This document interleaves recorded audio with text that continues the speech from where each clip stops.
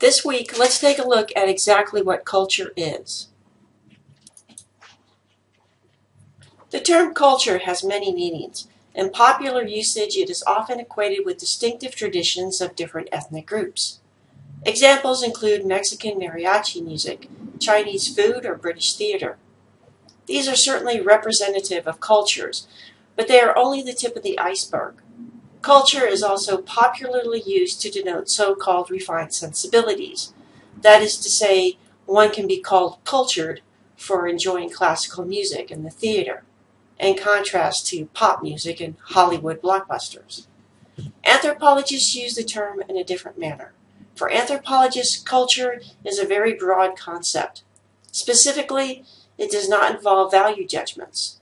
For example, someone being more cultured or less. Culture was first defined by anthropologist E.B. Taylor in 1871. That complex and whole which includes knowledge, belief, art, morals, law, custom, and any other capabilities and habits acquired by man as a member of society. As you can see, the definition was very broad. Since Taylor's day, literally hundreds of definitions for culture have been forwarded. Let's take a look at your book's definition. Culture is a system of knowledge, beliefs, patterns, or behavior, artifacts, and institutions that are created, learned, and shared by a group of people. Can you think of one thing that has changed in our culture since you were born? How about the fact that it is now considered proper to refer to the mail carrier as a male person as opposed to a male man? Let's break down the culture concept and look at individual pieces.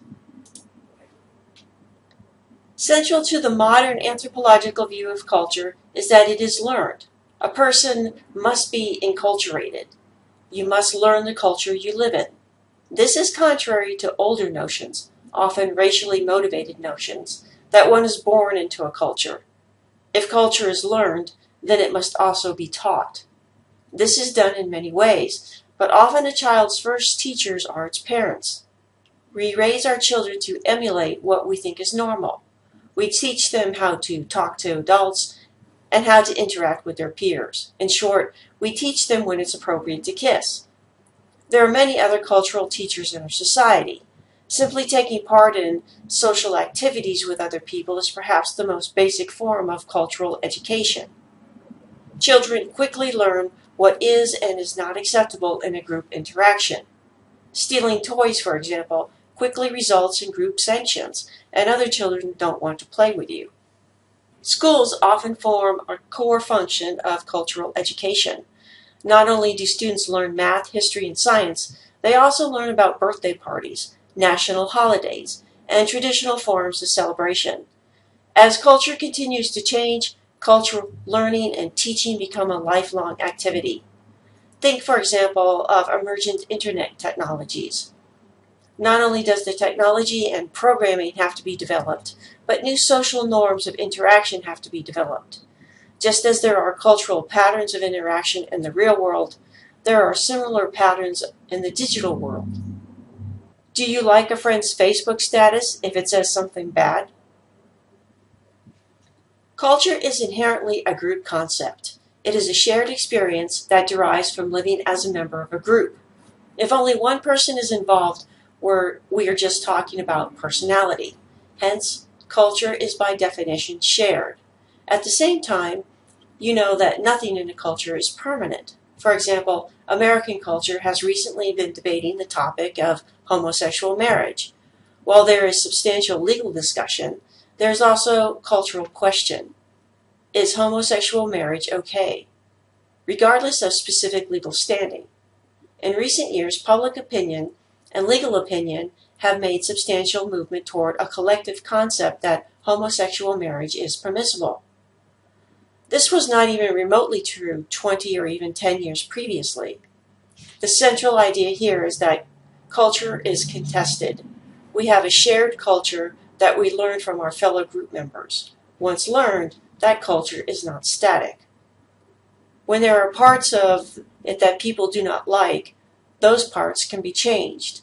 The act of changing a culture, however, is difficult and can be seen usually over long periods of time. There are four main concepts that illustrate the symbolic and material aspects of culture. They are norms, values, symbols, and mental maps. We'll take a look at each of these. Norms refer to concepts of normal behavior. These are ideas or rules about how people should behave in different situations. For example, when is it okay to kiss? Norms are constructed through regular practice. That is to say, they are created by the most common actions of people within a group. Marriage norms can be a good example. In some cultures, marrying within a group is common. In other, marrying outside of a group is instead the norm. Take the classic Romeo and Juliet story. Romeo and Juliet wished to have an exogamous marriage. They wished to marry members of two different groups, families, who were feuding. This act of social rebellion against cultural norms forms the plot for Shakespeare's play.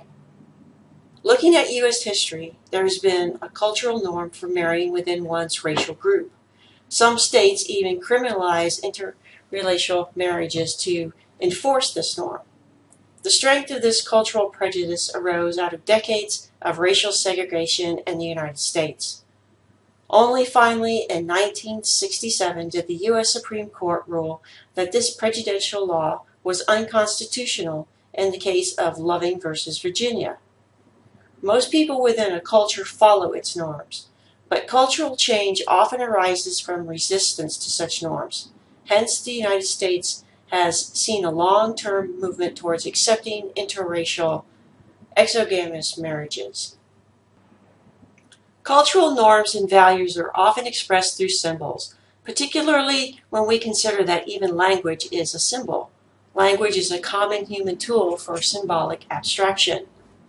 Essentially, as you know, language allows us to communicate our ideas. However, language is an abstraction where sound stands in place for a concept or an idea. For example, consider the word tree.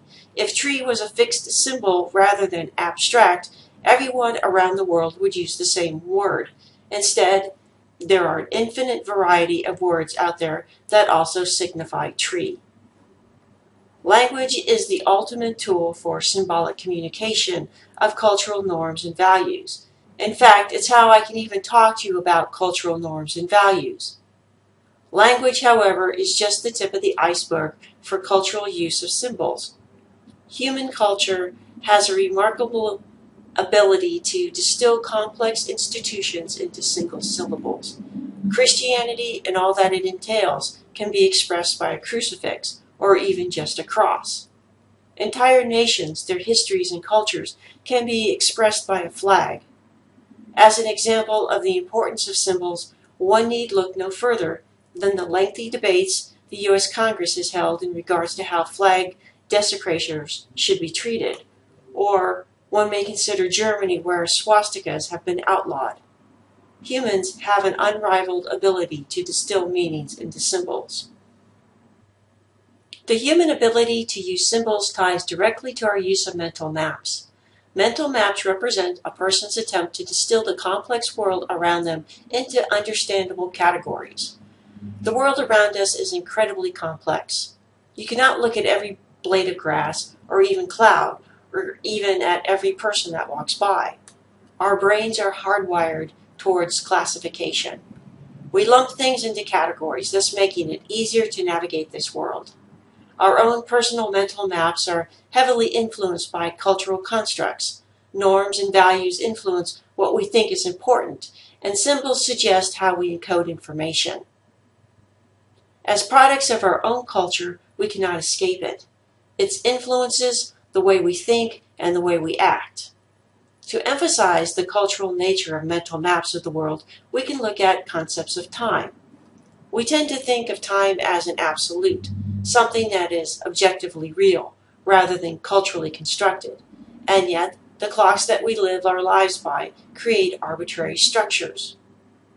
The length of a day is a natural unit, from sunrise to sunset. A unit that does not change, but the structure of 24 hours, 60 minutes to an hour, 60 seconds to a minute is entirely arbitrary. There is no reason we could not divide the day into 20 units or 30. Time units are inherited cultural tradition. The same goes for our calendar. The Gregorian calendar is a relatively recent construct in the world, only 500 years old. Many other calendars have and will be used in the future. Our mental maps help us encode and understand information. We don't have to think about the fact that the length of a year is actually 365.2425 days, rather than from January 1st to December 31st.